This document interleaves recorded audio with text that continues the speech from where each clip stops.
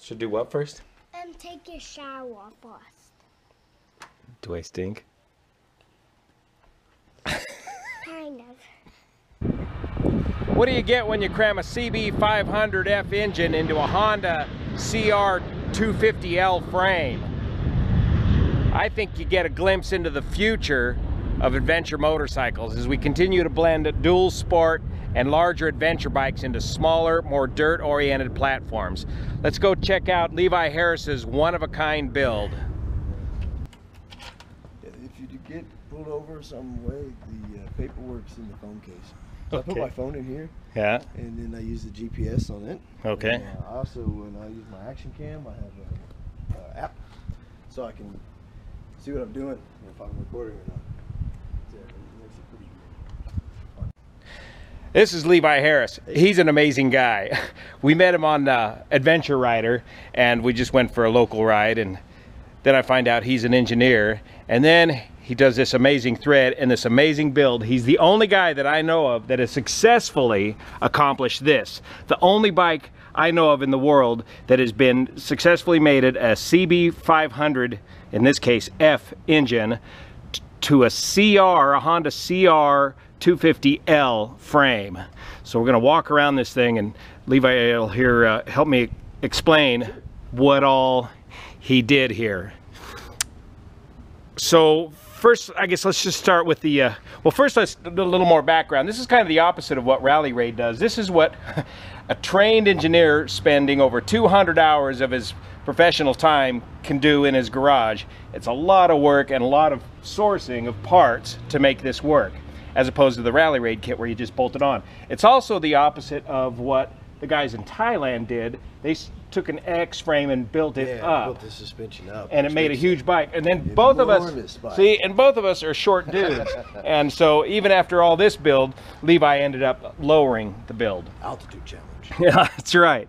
So you start with the L engine, Yeah. and then you had to cut the frame way up here. Yeah, so we sectioned the frame, cut it up there and moved the pillar forward, and then removed the lower perimeter frame altogether and made new.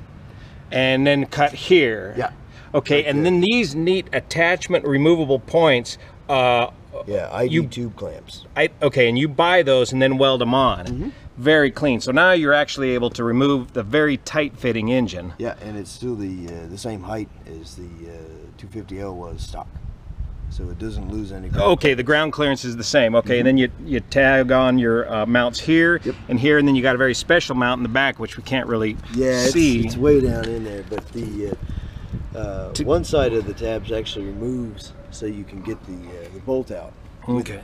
Okay, so there's a very tight-fitting CB500 engine. Then, of course, you got the electrical wiring harness, and you took two schematics and sat there and figured out, and the plugs were all different, but you were able to figure out the wiring to plug it all back into So you the can use 250L controls. All right. and all the plugs for the lights and the switches for the brake lights and things like that. Then you got your own custom exhaust, which is two into two, twice pipes, right, like that. Yeah, and a from scratch oil pan to make it all fit too, because the oil pan's quite low.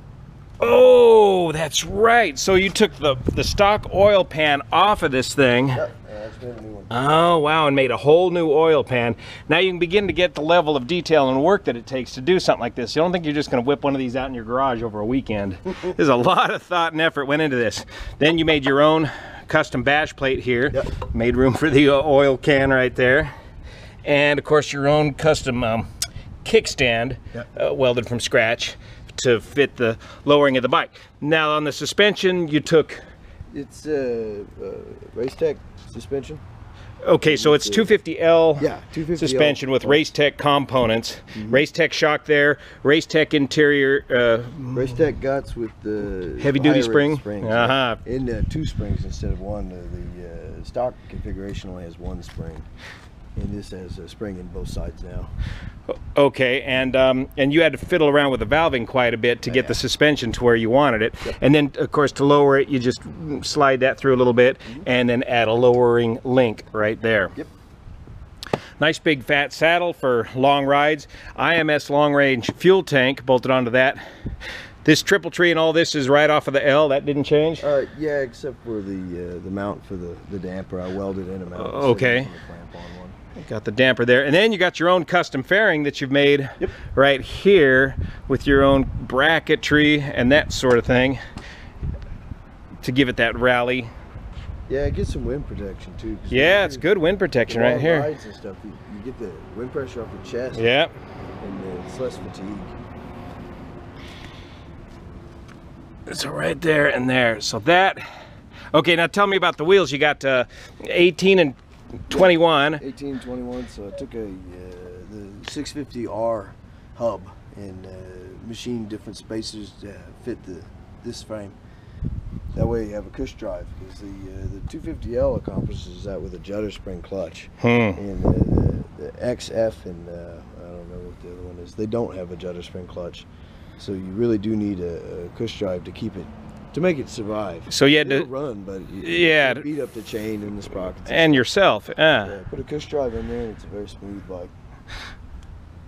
So cush drive off a 650, and then your own custom rims, and then you got a large diameter floating 250M from Thailand.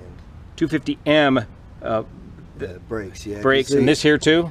Just the spacer plate. The caliper's actually the same. They didn't import the Motard 250 into the States. Okay, that's what the M model was, Motard of the 250 version of this bike. Parts, but you can't get them here.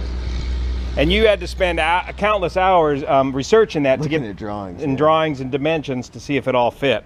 Yeah.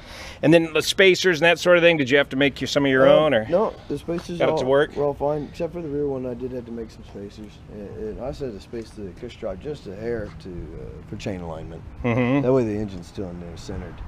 Nice. It's a wide sucker.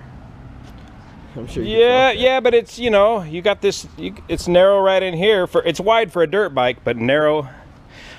Yeah, monster pegs helps. Yeah. So the whole thing then becomes a very lightweight version of the 500, a very lightweight, compact version of the 500, a 500 dirt bike. That's right at 350. 350 pounds, so that's fully 100 pounds lighter than the rally raid bike, but it's a completely different machine too. And it's the only one I know that is successfully made in existence. Levi Harris, the madcap engineer, right here in his own backyard. Thanks, Levi. That was cool, man. Yeah, right here in his garage.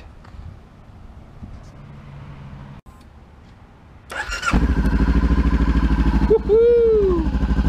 Twice pipes. Got that instant CR500 fuel injected, starts right up, reliability.